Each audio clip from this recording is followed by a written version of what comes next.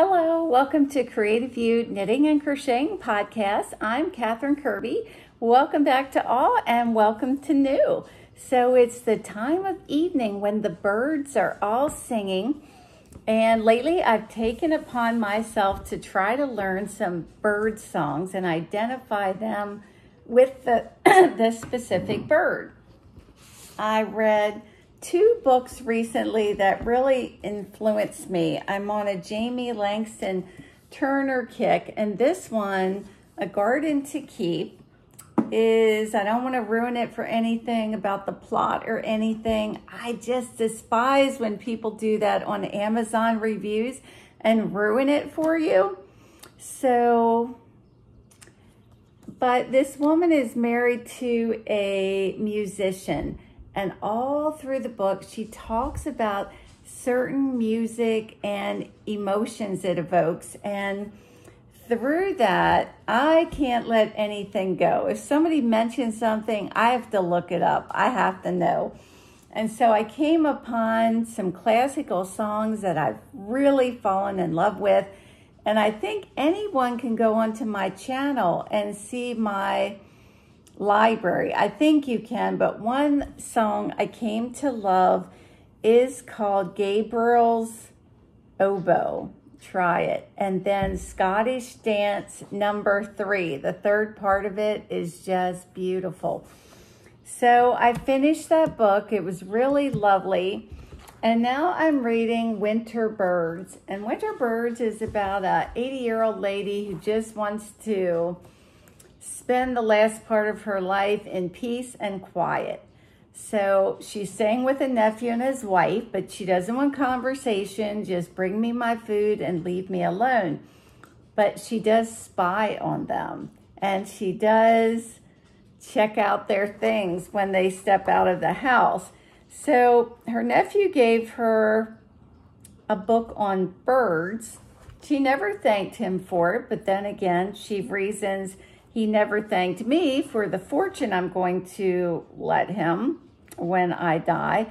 But at the beginning of every chapter, she talks about a certain passage in the book. Chapter 6, the feet of the fox sparrow are large, with elongated toes and claws, allowing it to dig longer and deeper. The male bird prefers solitude when he sings, retreating to a high perch in a dense thicket. Well, then I have to look up these birds and see what they are. But you can go on YouTube and look up bird songs for beginners. And some of the birds I recognize, but in my own neighborhood, I want to be able to say, okay, that's a cardinal or that's a blue jay. And it amazes me that God made each of their little vocal areas differently, so that they all have these different songs. And it also impressed on me that birds only mate with the same bird. It's not like when we intermate dogs and all of that, no.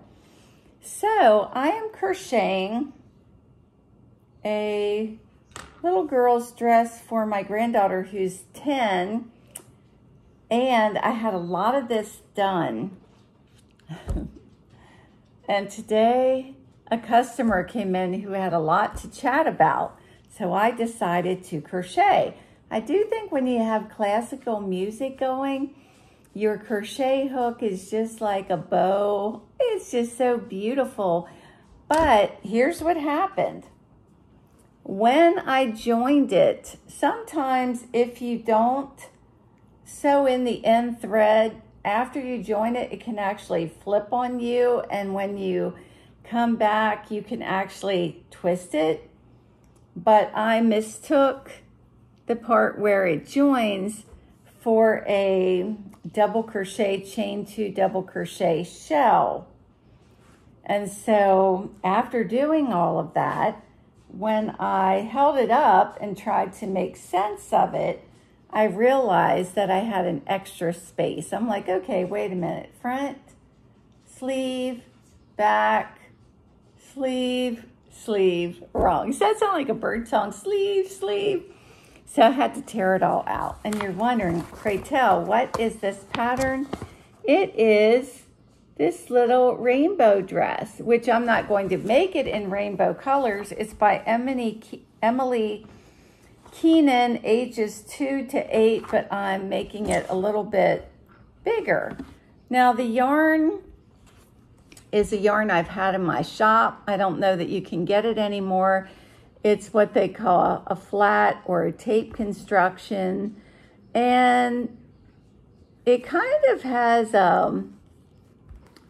funky, can you kind of see that? A weird, well, nobody has wanted this yarn.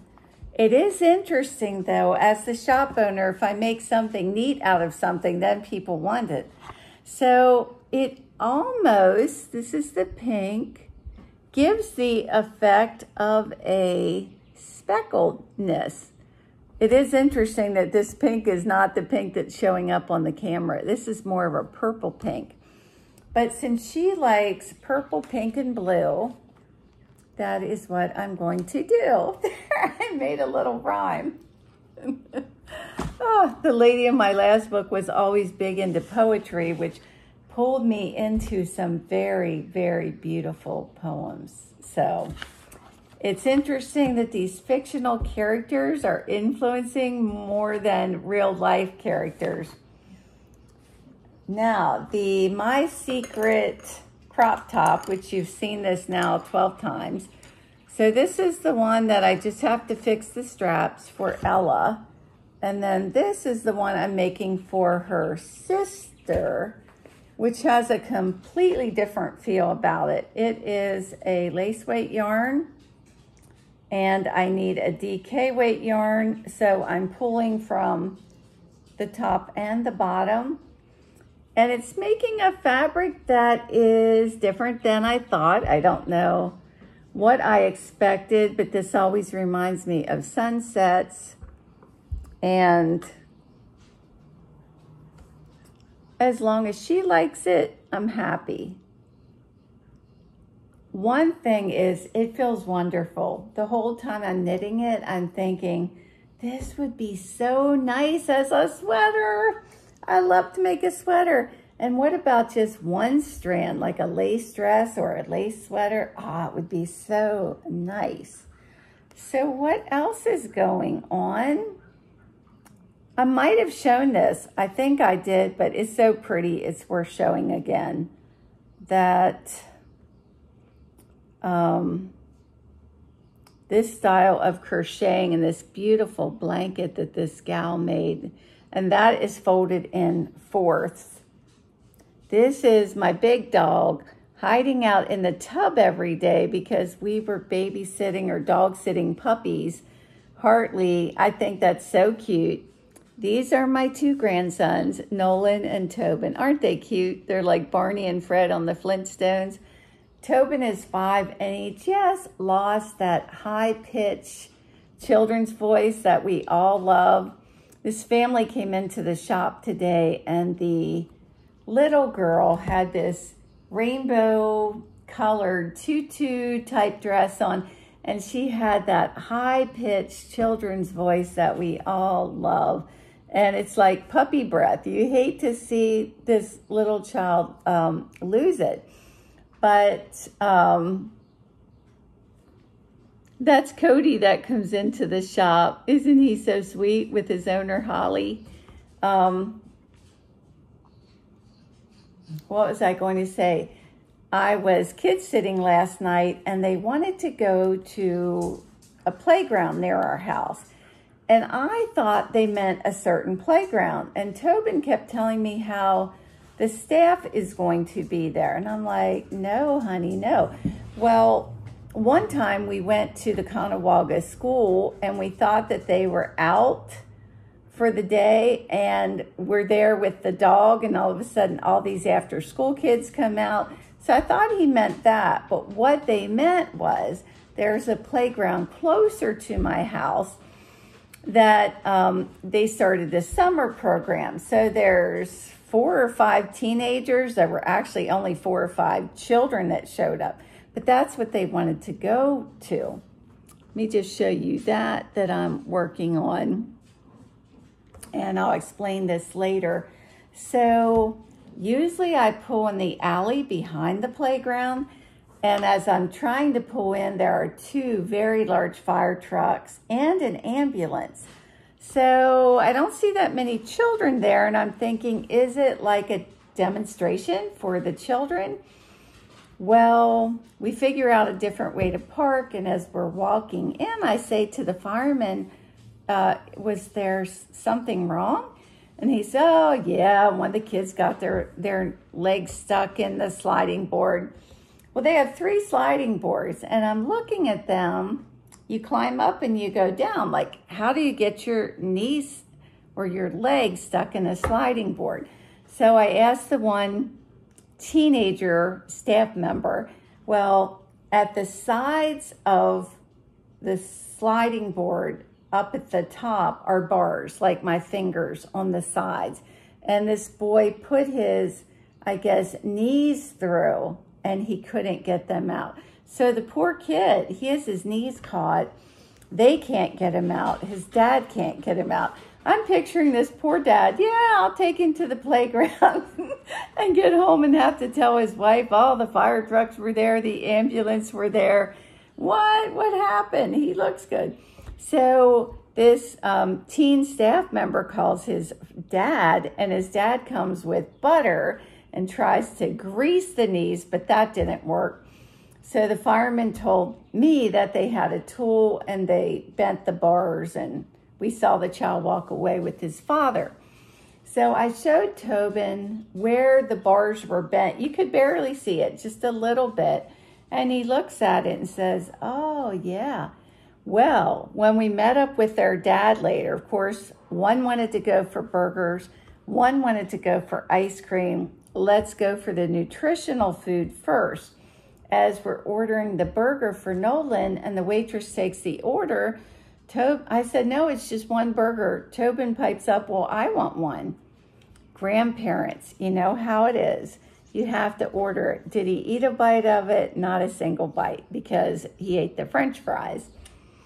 But anyway, the animated way that these boys are explaining this to their father when he gets there, you would have thought that we were there and we saw the whole operation. They're both talking at once, very animated, and they're saying, and they had a mechanical, Tobin, the 5-year-old, they had a mechanical device, and they're explaining it all, but we didn't see it. We heard it secondhand. I was telling my husband that Tobin drew a picture, and it was a chimera, part animal this, part that, and he told me this was a demonic entity and something else. And I said to my husband, I'm really concerned about media and what they're doing to our children. And then a lady that was in the shop said she sat down to watch Nickelodeon with her grandchildren, and not only were they putting all this political stuff on our little kids to join these forums and to jump into LGBT, and it's very concerning that they're doing this to our children who are young and impressionable. So back to this pattern. On its own, I wouldn't have made this. If you look at the pattern, number 31, Leaf Motif Jacket by Melissa LaBarre, it looks like something vintage, not something that I could see myself wearing. It was in a Vogue 2009 book. However, I have this yarn at the shop called Kiddy print. I don't know why they called it Kiddy print. It's a mohair blend. But when I saw that instead of I think a super bulky, this knitter used 2 strands of the Kiddy print and a strand of a DK weight yarn. So on a whim, I'm at the shop. Some days it gets pretty alone time. I pulled out the Criative DK, which is a cotton modal baby alpaca, 2 strands of the Kiddy print. You actually start with the color. It's very kind of ethereal and light. And according to this woman, this flies off your needles like a 5-hour baby sweater. Well, I didn't finish the baby sweater in 5 hours. And I told this story before where a customer came up to pay for her yarn. And she said, I'm going to knit the 5-hour baby sweater. And I said, I didn't get finished in 5 hours. It took me much longer. And she said, well, I did. And I said, congratulations. I meant it sincerely. I was not being sarcastic because I think I must be a slow knitter. If I had to do it over again, I would have done knit in the front and the back instead of the big holes. But I don't know. We'll see. I mean, I've done this. I did this in a short amount of time. It's fun with all this. So we'll see. Hopefully I'll have it done this weekend. So listen to the birdies sing and maybe take a listen to Gideon's oboe, not Gideon, Gabriel's oboe on YouTube or Scottish Dance #3 and see if you don't love those songs. And in the meantime, shine, baby, shine. I'll see you next time, knitters and crocheters.